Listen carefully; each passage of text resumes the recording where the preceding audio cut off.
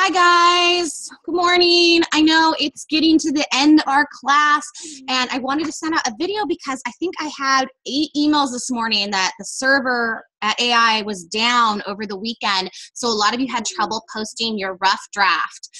Don't worry, I will not mark it late. So as long as you get it to me today, which is Monday, June 13th, I won't mark those drafts late. And I'm online this morning responding to those that have already posted.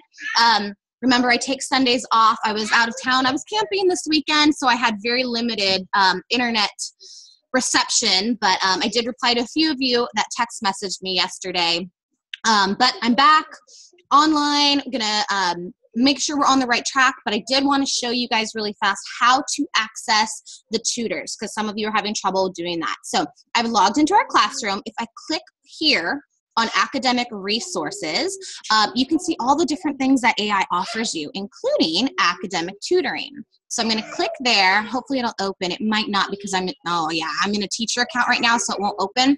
Yours should open up the Writing Center.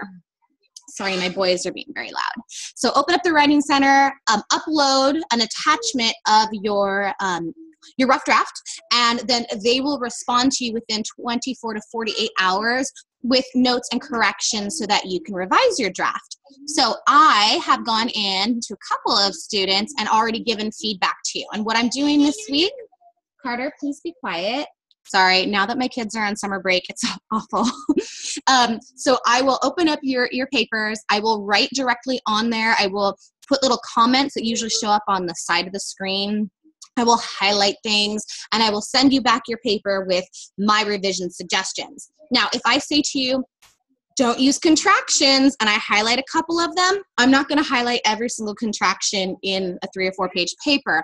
So I might highlight a couple, and then it's up to you to find the rest of them. If I say, make sure you add a comma after an introductory phrase, again, I'll correct 1 or 2 of them for you, and then I want you to find the rest. So that's a way of me showing you an error and then hopefully teaching you how to fix it on your own work. So again, make sure I get those drafts by today, the 13th, and then we'll finish and complete this discussion area by Wednesday, which is the 15th, I think. Let me double check. Yes, so by Wednesday the 15th, you need to make sure that you have your peer reviews, which is a big part of this discussion area. So make sure, again, you're responding to other people. You're going to look at these questions to help shape your peer response. And yeah, I think that's about it. Again, we're wrapping everything up. So please let me know if you have any questions or concerns.